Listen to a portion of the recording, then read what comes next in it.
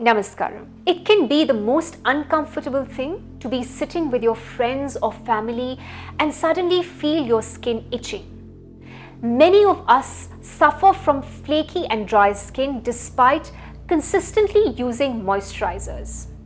If you go through this, it means that you have dry skin and you need a more holistic approach in caring for it. Your skin problems may be more deep-rooted than you imagine. Ayurveda tells us that many reasons are there for having dry skin. First is the lack of optimum nutrition. Second is a hectic lifestyle. Third, the air around you is very dry. Fourth, imbalances in the bodily function. Fifth, low amount of sebaceous glands. These glands store sebum, which is the oil substance secreted by your skin. Sebum keeps your skin moist. What if we were told that you can remedy your dry skin with simple Ayurvedic techniques? That's right.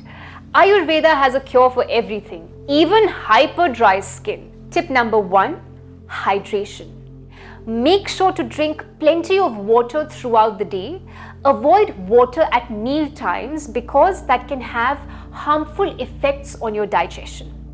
It's never a bad idea to invest in a water bottle.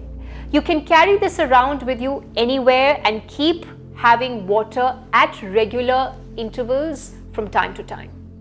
Tip number 2, avoid spending too much time out in the sun. We all like to sit in the sun and have a snack or drink some chai. For many people, their jobs primarily require them to be under the glare of the sun for hours at a time. The problem with this is that the glare of the sun can dry up your skin. Your water bottle will be the most helpful thing here.